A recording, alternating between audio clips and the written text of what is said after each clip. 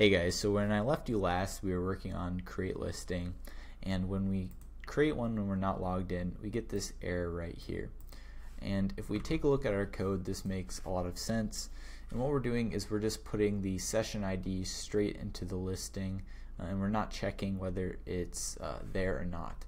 So in that case, there is no user ID because the user is not logged in, but we still try to create a listing. So it's creating invalid SQL.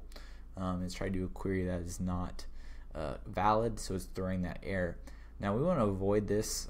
We do throw an error, which is good. We don't actually create a listing, but it would be nice to avoid doing this whole query right here. There's no need to run a SQL command when we can know up front whether the user is logged in. So what we can do up here is we can just add a simple if statement here and say session.userid, and we can say if this does not exist, then you can say you know for sure that the user is not logged in, and here you can do whatever you want. So I'm going to opt to just throw an error, so throw new error, and I'm going to say not authenticated. So now if I were to go rerun that while not logged in, they're going to get a nice little error that makes sense, and we're not going to try on the back end to actually run a SQL command, and so that'll save a little bit of performance as well. Alright, so the server restarted. We can come back over here. Let's request again, and now we see not authenticated. Nice. So this is pretty basic authorization right here. I want to show you a more advanced case, and that's with deleting a listing. Before we can even delete a listing, I think it'd be helpful to add a query so we can actually see all the listings, so we can see what we're deleting. So I'm going to add a new folder here called find, and I'm going to create a new schema, and we're going to say type query, and I'm going to say find listings, and this is just going to return all the listings. So we need to create a type called listing, and we're going to return an array of those. So type listing, and I think we started that in the create over here, so we can copy that. So this is where we're going to be using that ID I was talking about, and then we can actually copy most of the fields that we have over here, as well as the picture URL, which is a string. Alright, so that looks good to me. We can now add a resolver for it, and again we can copy the format that we're using for our create. I'm going to say find listings, and I think I did use a S at the end. Yeah, I just want to confirm.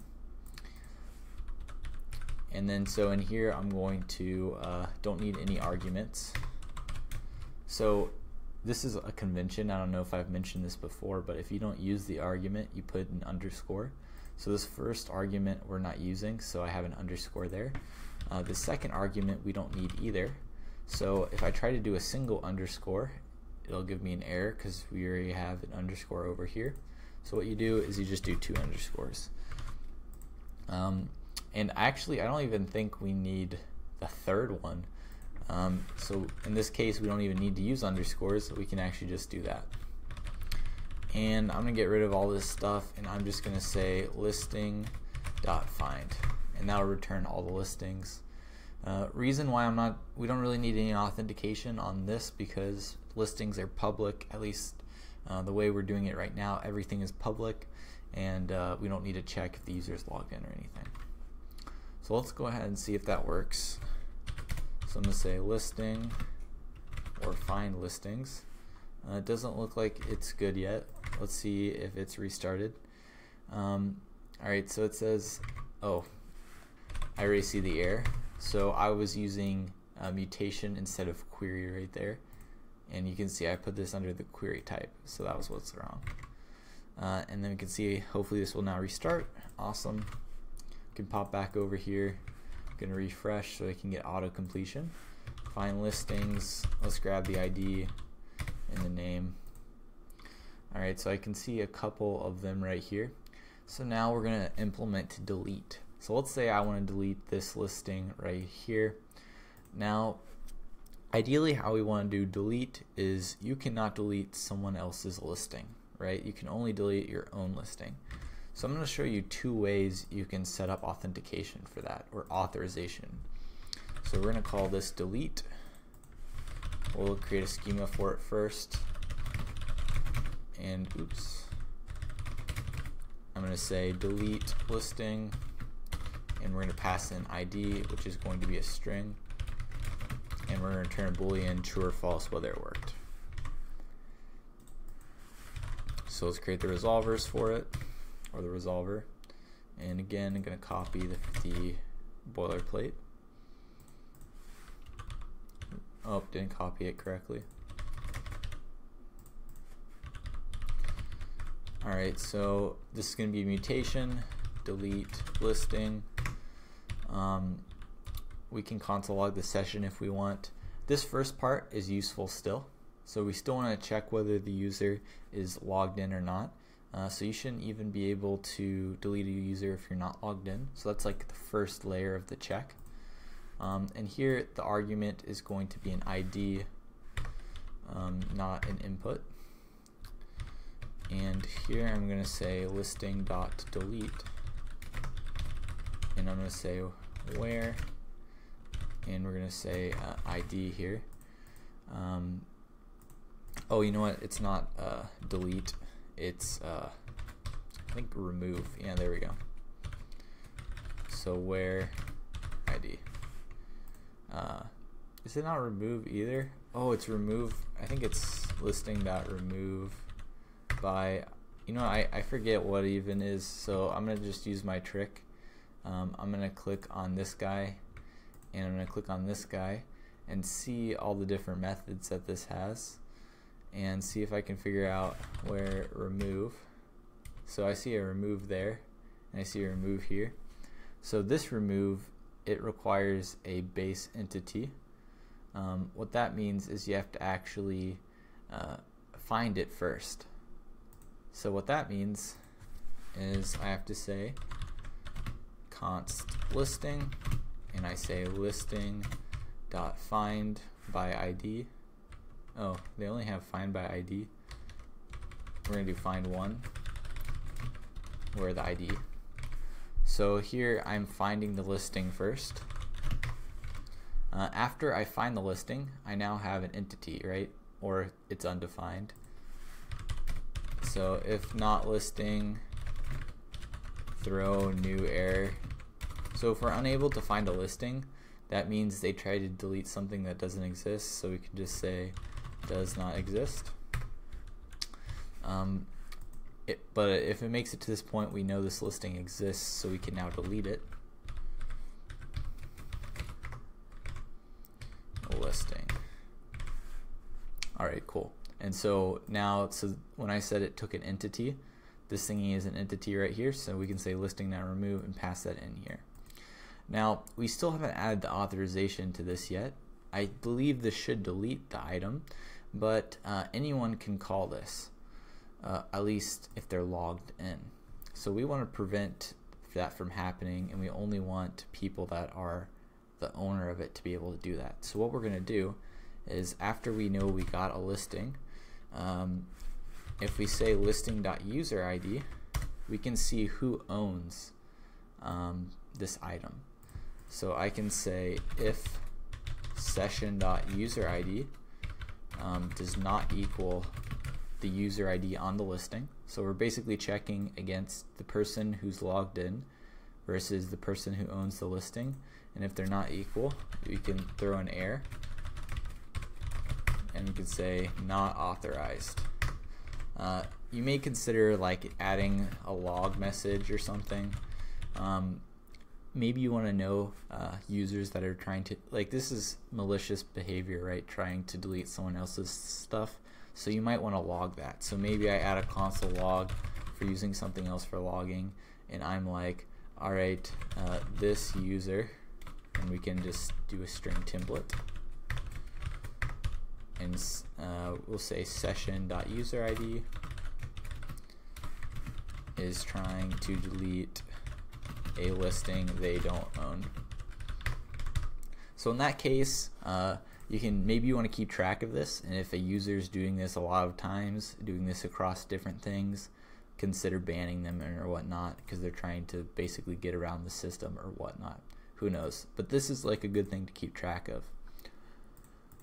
Alright, so that's that. Let's go ahead and test this out now. So I'm currently not logged in, and let's make sure the server restarted. Okay, it did. So I'm not logged in, so if I were to try to delete something, we'll refresh first. It should not even let me get to a point. So delete listing ID, and I can just give this a bad ID too.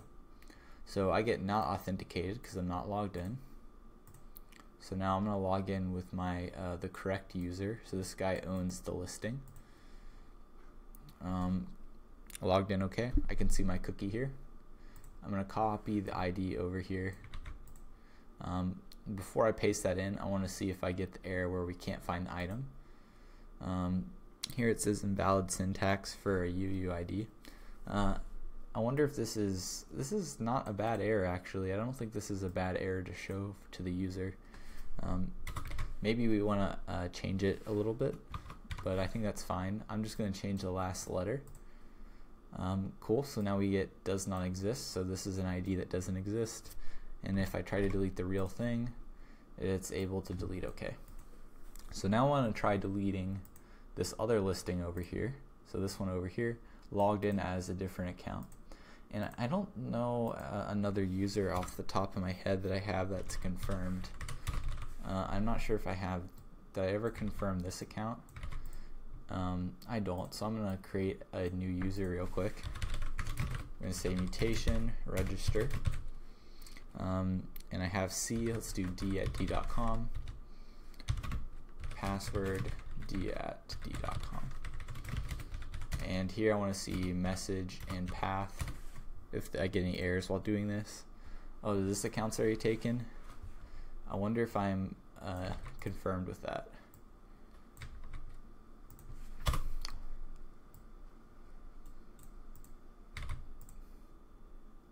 Invalid. Oh, I just used a different email for it.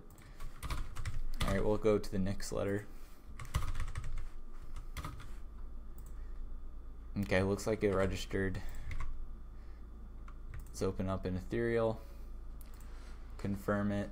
It tried taking me to the login page, but I don't have it running right now. I'm going to change this to login, and I'm going to say errors. And I'm just going to clear my cookie right here so I can tell whether another cookie was added. And it was awesome. So now let's try to delete this listing over here. So I am logged in, and I passed a valid ID, that this ID exists. And now we get this new error called not authorized, which is perfect because I'm trying to delete something which I'm not the owner of. So nice. So this is how you can do authorization in GraphQL. Alright, so basically we just added some if statements to our resolver, right? And that's pretty much all you need. You don't have to get too fancy with this. You can just add checks like this. Now what I want to go over in the next video is we're kind of duplicating logic. So right here I'm checking whether the user is authenticated, and in my create I'm checking whether the user is authenticated, and maybe I want to use this across other resolvers as well. What happens if I want to make this check different or change this error message? I now have to change it in multiple places, so we're going to go over how you can kind of add some middleware in front of your resolvers to get rid of this boilerplate. So that's it for this video, guys. Thanks for watching.